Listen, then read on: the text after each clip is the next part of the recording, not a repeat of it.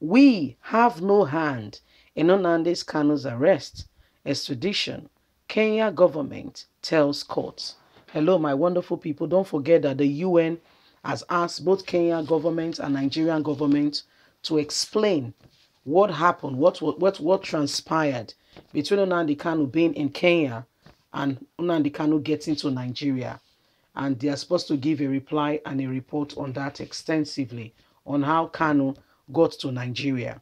Meanwhile, Kanu's family, his brother, who is not based in Nigeria, has sued Kenya government, and the case hearing trial has begun in earnest. And Kenya government in court today said, well, they have no hand in Nnamdi Kanu's extradition to Nigeria. But it was from your country that don't, because there is, I mean, like the brother said, they've gone to all the police stations, they've carried out a great analysis, and they have looked at the whole thing, and they found nowhere Nnamdi Kanu was thoroughly or properly arrested, and proper extradition processes began, and he was extradited the way he should be. So what exactly has happened? Nobody knows. Please don't forget to give us a thumbs up, like us, share, subscribe. Let's get all the details. We have no hand in Nnamdi Kanu's arrest, extradition. Kenya government tells court. The Kenya government has said once again, distance itself from Mazi Nnamdi Kanu, the indigenous people of Biafra's leader, IPOB. They've distanced themselves. In response to the lawsuit filed by Kanu's brother, Kingsley Kanu, on behalf of IPOB leader, Kenya government affirmed to the court that Kanu did not face extradition proceedings in Kenya. So if he did not face extradition proceedings, how did he get to Nigeria? The court hearing in Kenya took place on November the 2nd, according to a news released from Kanu's brother, made accessible to Vanguard on Thursday by Kanu's special counsel Aloy Ejimafo.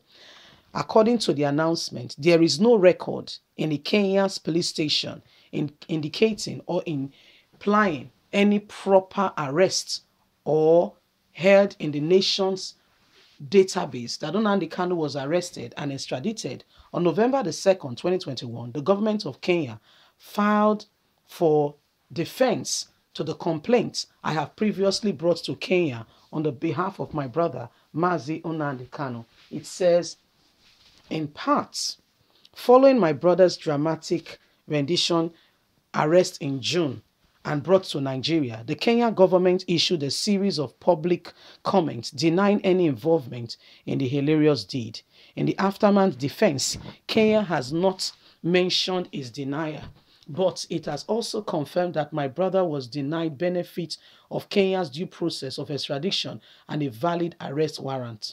In practical, the Kenya government response presented to court reads in part, there is no extradition proceeding to justify the government of Kenya is accountable for the subject of extradition.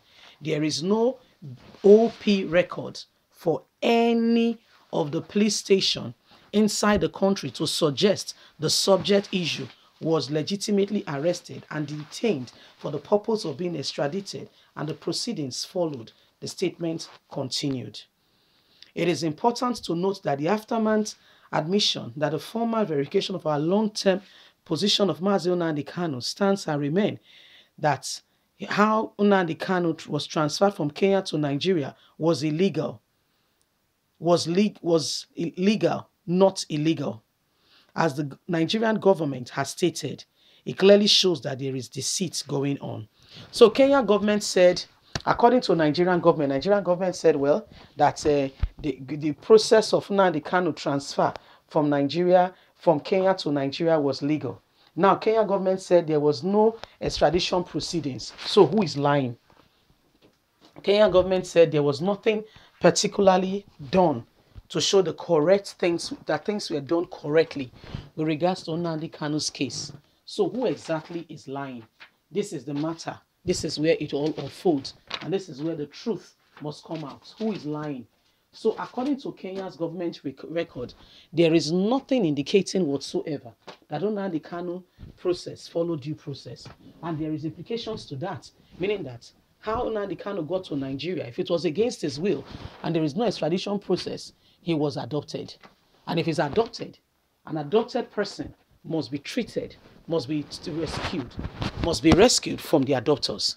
And the adopters now, in this case, is Nigerian government.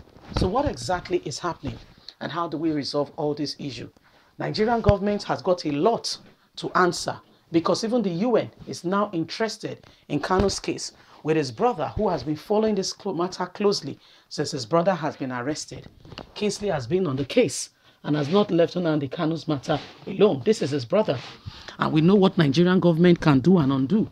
And so he has been on the case and has told the UN. And the UN particularly is, has sent a message asking Nigerian government and Kenyan government. Kenyan government now is distancing themselves, saying we have no idea how Nnamdi Kanu got to Nigeria. We have no idea. There was nothing that showed he was arrested. There was nothing that showed that, this and that happened. So how he got to Nigeria, a big question where everybody has to answer. How did he get to Nigeria?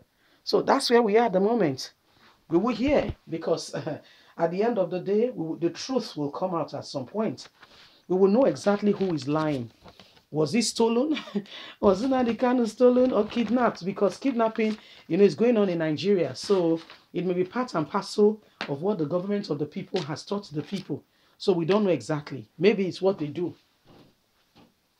You see, it could be part and parcel of their new regime, new terrain. This is what they operate on. This is how they roll. We don't know. So we'll get to know, we'll get to understand it very closely and clearly as the matter unfolds. By the way, Kenya government has said, well, we have nothing to do with Nnamdi Kanu issue or all that is going on. We don't understand what Nigerian government is saying and how we got to Nigeria from Kenya. We don't know. So could it be that they sent some people? Was it tricked to Kenya? And we are people waiting for in Kenya, we are Nigerians waiting for him in Kenya to pick him up? We don't know. So all that will be revealed because we will get to know the truth.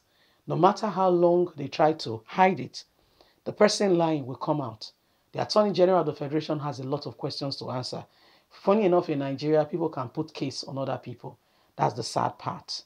Yeah, they can push it on somebody or somebody else will take the fall because they don't want to be seen as the devil. So it is what it is. Leave us a comment. We really love to hear from you. Please don't forget to like us, share, subscribe. Click on the notification button so you can get all our latest news. God bless. Bye for now.